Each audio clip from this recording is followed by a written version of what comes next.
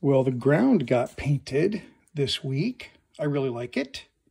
I needed to have some kind of difference, you know, where they're walking, shuffling around, and I thought it would be kind of cool to have like a dark color underneath it. So that's what you got.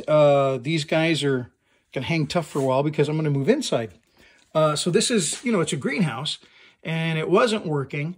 But then when the atmosphere and the terrestrial soil got inside, then stuff did start to grow. And so that's what I'm doing now is I'm mounting all these leaves on little wire. It's pretty easy. You know, I'm just using super glue.